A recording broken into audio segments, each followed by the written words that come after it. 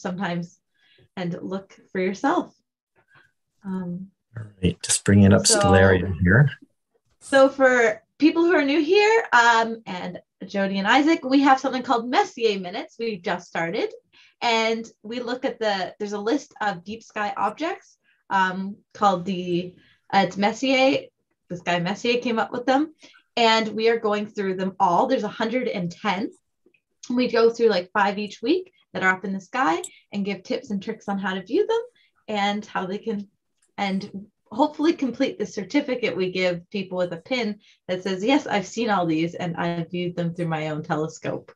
So Chris has pulled up Stellarium here, and we only have 5 this week, and I'll let him take it away. Yeah, so this week we have the moon dominating the nighttime sky. So we thought we'd save the Messier objects that are moon tolerant. So we've got some star clusters that are not too hard to see even when the moon is around. Towards the later part of the week, the moon will be moving out of view. So if you can wait a couple of days to tackle these, you'll have a bit of better luck at it. And so what we've got here are some 5 open clusters, one of which almost everybody has seen, and we talked about it today. That's the Pleiades. Some people know it as a hole in the sky. I understand that the South Sea Islanders, a lot of cultures around the world, all have recognized this fairly bright open star cluster. And so if you've seen the Pleiades, you've already got at least one of your Messier targets nailed down. That's Messier number 45 in that list. And that's up there near the V of Taurus. So it's high around 7 p.m. tonight. It'll be high in the little bit west of the southern horizon. The next ones I've got here are naked eye target. This one's naked eye, yep. Especially when the moon's not too bright. And it's great at binoculars, and you don't want to magnify it too much in a telescope, because if you zoom in too much in the telescope, it'll be too big for your field of view. So low power or binoculars, that's a great one to go. All right, our next ones we've got here Messier 35. So Messier 35 is down here. It's another open star cluster, and it's near the toes of Gemini. And I feel badly now showing the Western constellations after our talk today, but I'll give people context to where they can find in the terms of the known constellations. So Messier 35 is tucked up here just above these 2 medium bright stars that form the feet of Gemini, so Propus and Tejet.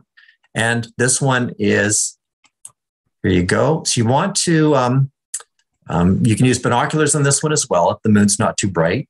It's a fairly big cluster. What I'll do is I'll bring up the picture of an eyepiece view here. Let's see.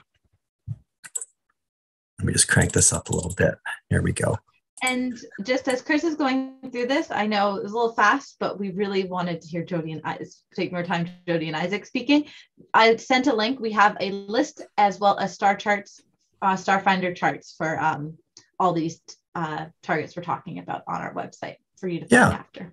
So part of the process when you're looking at these objects is to notice things about them. Are they symmetrical? Are they unusually shaped? Do they remind you of an animal or a creature or something like that? You'll find different things will sort of tweak your thoughts when you look at them. There's another little cluster off to the side of this one as well. So bear that in mind. So that's sometimes known as the shoe buckle cluster, Messier 35. And then we've got a trio all in a row in here in the ring of Auriga. So look for the really bright star Capella, which is nearly overhead. So there's the zenith. So it's nearly overhead in the evening sky. Messier 38 is kind of easy to find because it's kind of just a little bit to the right of the center of the ring. So if you just sort of put your binoculars in this half of the ring of Auriga, you can pick up that cluster. And all 3 of these, 38, 36, and 37, are visible in binoculars when it's not too moony out. So this one's sometimes called the starfish cluster. So M38, you want to look for, how many stars do you see? Do you see any patterns? The stars are arranged in different sets. And then below that, so panning downwards, we've got Messier 36. And an easy way to find this one is to make a triangle using the 2 stars in the ring. So we've got this circle of stars, Mahasim and Elnath, and M36 is like an isosceles triangle just above and between the two stars. So M36 is, it's got a nickname of the starfish cluster. I've seen some other ideas for the creature that it might represent. So take a look at that. And also while you're looking, notice, do all the stars look the same or do you see any differences? So we want to make note of that kind of thing. And then Messier 37 here. And this one's cool. It's the same sort of trick. You take the Mahasim and Elnath, and now you're making that triangle below, outside the ring instead of inside the ring. And so you can pick up Messier 37. So this is the brightest of the three. And when you're looking at this one, you want to look for the pepper. So its nickname is the salt and pepper cluster. And you can notice that some of the stars might resemble salt and some might resemble pepper. So have a look at that and see if you can pick that out. So those are your suggestions for this week during the time when the moon is around, but just gradually waning.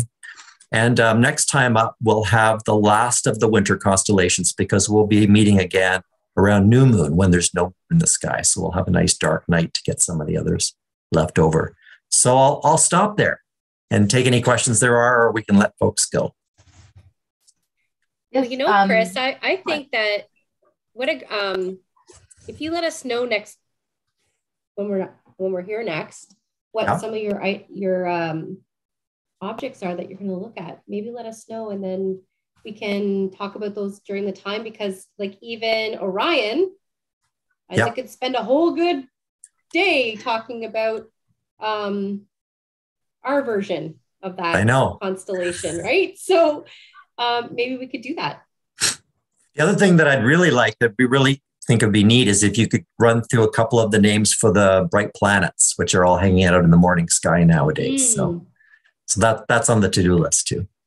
Sure. There you go, Isaac. Yeah, I'll send those to you so you have some advance notice. Yeah. All right, everybody. Well, that's so great. We've had a good time this afternoon. Thanks so much, everyone. Thanks, everybody. Thank you. And not last time you'll see them. So don't worry if we didn't answer your questions. We'll chat more next time. Thank you so much, everybody. Bye-bye.